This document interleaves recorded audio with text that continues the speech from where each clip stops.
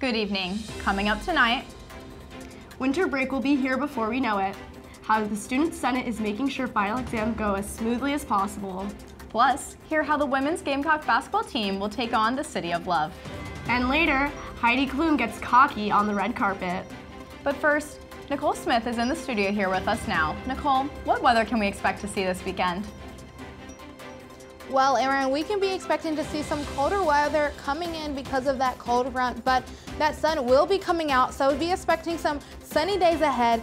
I have the weather forecast for this week and more for you tonight on SGTV Student News at 7.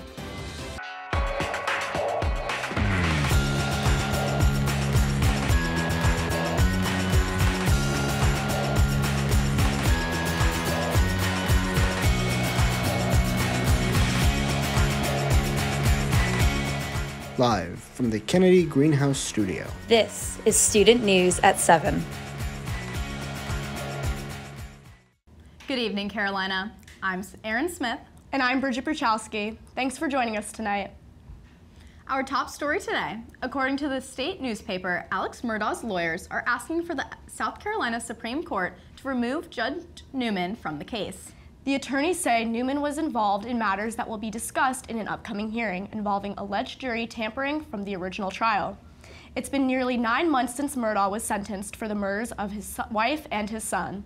We'll keep you updated as we learn more.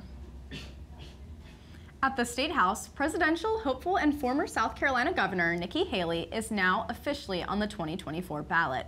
SGTV reporter Clarissa Meyer has more on her plans to win the White House. I'm here at the South Carolina State House where Nikki Haley has just officially filed for the presidential primary ballot. Let's take a look. Nikki Haley has formally filed to appear on the South Carolina Republican presidential primary ballot. This is the first time anyone has signed on to be president in this Capitol building. Before the former governor's arrival, Haley was preceded by 3 of her strongest supporters, a South Carolina Representative Nathan Ballantyne, State Senator Tom Davis, and Congressman Ralph Norman. Haley was the first woman and person of color to become a South Carolina governor, also representing Gen X at 38, being the youngest governor at any state at the time. After being re-elected in 2015, she signed a bill to remove the Confederate battle flag from the South Carolina State House after the shooting at the Emmanuel African Methodist in Charleston. Now at that same State House, supporters lined the stairs with signs awaiting her arrival. Addressing the crowd with it being a great day in South Carolina, Haley resides with South Carolina being her family. Haley reiterates how the country is suffering and needs saving, and speaks on how she has what it takes. I've always been the underdog. I enjoy that. It's what makes me scrappy. But no one's going to outwork me in this race. No one's going to outsmart me in this race. It is slow and steady wins the race, but you win it based on relationships.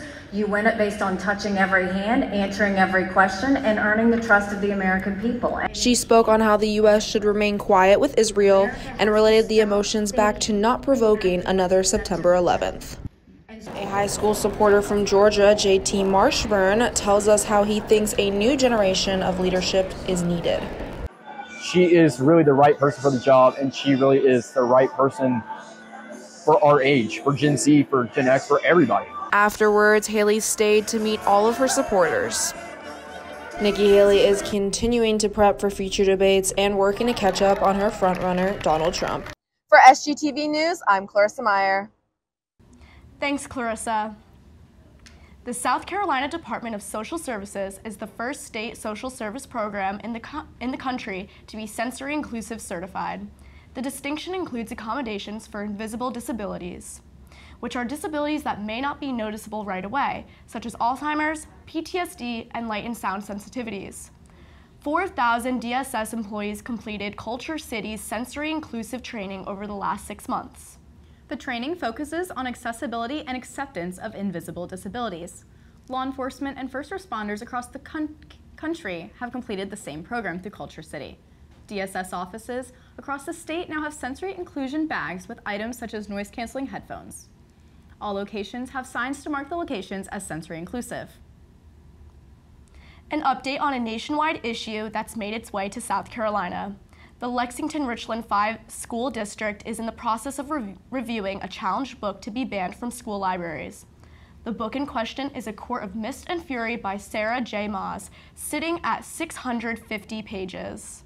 It's tied as the 10th most challenged book in the nation, according to the American Library Association, due to claims that it's overly sexually explicit. But some committee members reviewing the book say they are not able to finish it in time for a vote next week. The district school board voted against extending the deadline so members could finish the book, which goes against the review policy. Already this year, Lexington School District 2 has pulled 17 books from its shelves, and now A Court of Mist and Fury may be added to this in nearby Lexington-Richland 5. Here on campus, new research initiatives in public health and technology are on the way. The University of South Carolina will invest $10 million towards 5 projects. The initiatives are based around topics like semiconductor chips, clean water, rural education, and cardiovascular and infectious disease research. The university says it hopes the new institute will address and help ease these growing issues in the state. Each institute will receive $500,000 per year over a 4-year period. Unfortunately, you can't have winter break without final exams. According to the Daily Gamecock, the Student Senate is working to keep Thomas Cooper Library open 24 hours a day during the week leading up to final exams. The extended hours would give students more time to prepare for exams and end-of-semester projects. This can be especially beneficial for students who live on campus and rely on the library as a place to study and get work done. The Student Senate unanimously passed the recommendation, but is still waiting on approval from Student Body President Emmy Thomas and a signature from University President Michael Amaritis.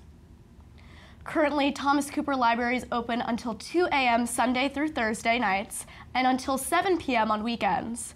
If approved, the earliest recommendation would be implemented in the spring semester. A popular outdoor spot for USC students is back in better condition. Nearly 38,000 tons of toxic coal tar has been removed from the Kornahrens River. SGTV reporter Chloe Castaigne has more on why the Clean Un project finished earlier than expected.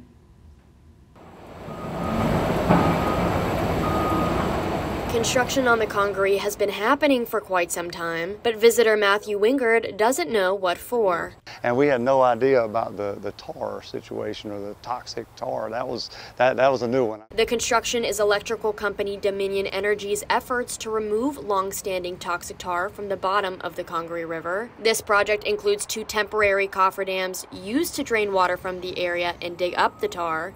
The entire cleanup was supposed to take between 3 and 5 years, but it just took 2.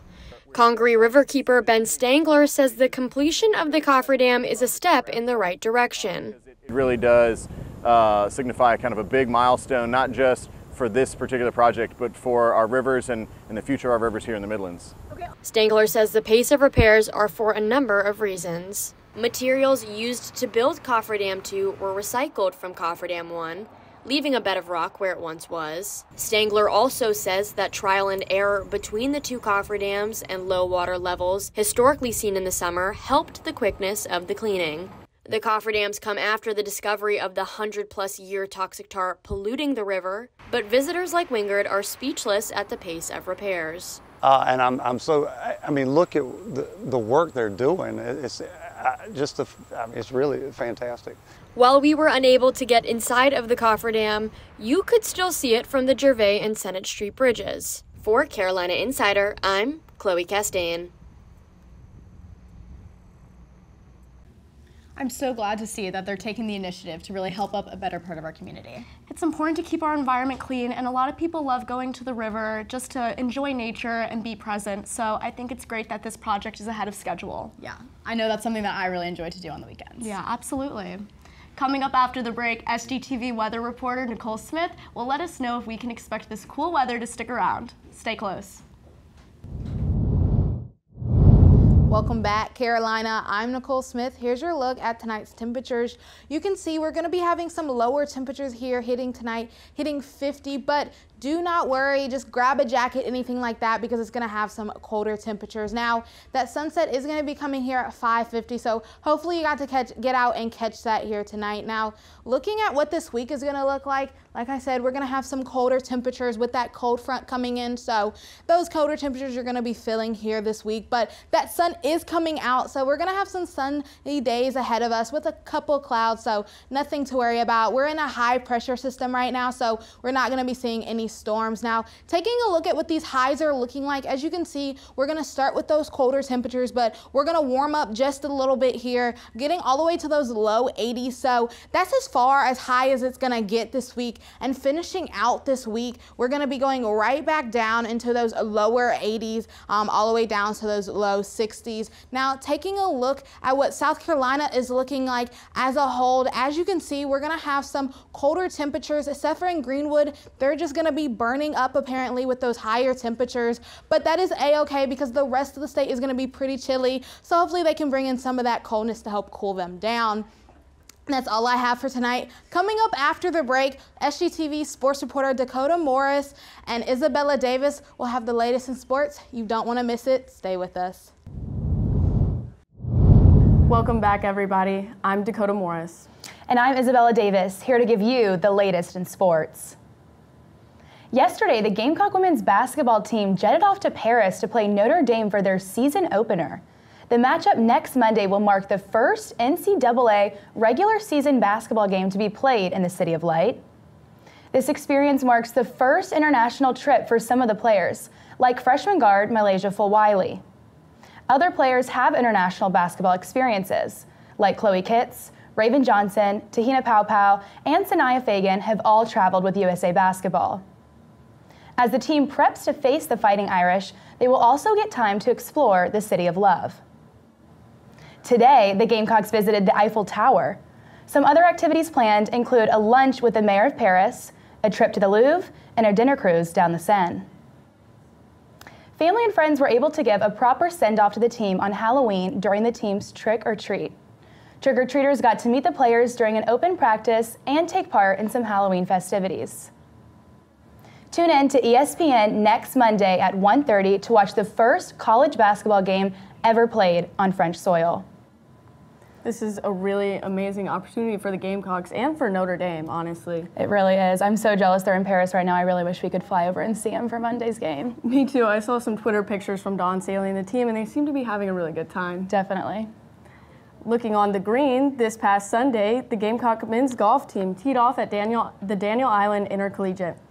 The Gamecocks concluded the tournament on Tuesday with an individual first-place win. South Carolina finished the first day tied third, thanks to senior Rafe Reynolds, sophomore Frankie Harris, junior Nathan Franks, and sophomore Zach Adams. These same four players pushed the Gamecocks into second place the second day of the tournament, shooting 4 under, 284, one shot behind first place. Frankie Harris led the way for the Gamecocks in the second round, shooting 3 under, 69, and recording only 1 bogey all day. Thus, it was no surprise when Harris took the individual first-place win. Harris went into the final round on Tuesday 2 shots behind, but he concluded the day shooting 70, 2 under. Throughout the duration of the tournament, Harris recorded 11 birdies and 4 bogeys for 54 holes. Though this is Harris's first career win, it is not the Gamecocks. Last fall, junior Gene Ziegler took home the win for the Gamecocks. As a team, the Gamecocks finished 4th at 5 under and shot 290, 2 over. This tournament concludes the fall season with the spring season beginning February 11th at the Puerto Rico Classic. Taking to the pitch, Gamecock men's soccer had their last game of the season Tuesday night on the road at Marshall University. The Gamecocks came out aggressive, tallying 3 shots on goal to Marshall's 1 in the first half. The tides turned in the second half as the Thundering Herd responded. Marshall scored their first goal in the 51st minute and again in the 69th minute as the ball barely made it through goalkeeper Ben Alexander's grip. The Gamecocks ultimately fell 2-0 to number 4 Marshall. Men's soccer will hit the road to Orlando this weekend as they kick off the first round of the Sun Belt Conference Tournament. The men will play the number 1 UCF Knights this Sunday at 7 p.m.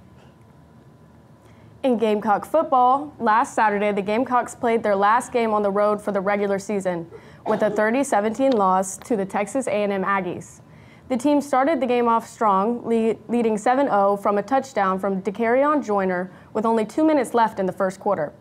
The teams were knotted at 7 in the second quarter until the Aggies recorded 2 more touchdowns before the end of the half, making it 21-7.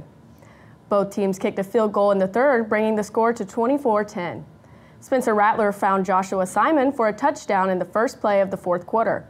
However, after the Gamecocks cut the lead to 24-17, the Aggies shut them down for good. Rattler went into the game with a season average of 277 passing yards, but could only manage 176 yards against the Aggie defense. The Gamecocks as a whole only picked up 209 yards compared to the Aggies' 354. This game marks the 4th straight loss for the Gamecocks and their 5th loss in the SEC this season. South Carolina will play 4 games at home this November, starting with Jacksonville State this Saturday. This game will also serve as a reunion for the 2010-2013 football teams who will be honored at halftime. Former Gamecock head coach Steve Spurrier will also be honored along with the team. I'm really excited to see Steve back on the field again. It's been a few years, and I feel like it'll be great to see what he has to say, and who knows, maybe even bring some good luck charm to the Gamecocks for this weekend's game. Yeah, I'm really hoping he can maybe put some pep in their step this weekend. Coming up after the break, SGTV entertainment reporters Emma Wyatt and Destini Austin will lay down the talk of the town. Stay tuned. Welcome back, Carolina. I'm Destini Austin. And I'm Emma Wyatt, here to give you the latest in this week's entertainment.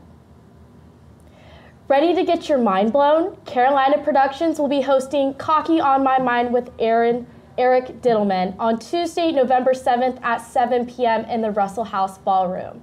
Mind reader and stand-up comedian Eric Diddleman will be there to show off his special skills.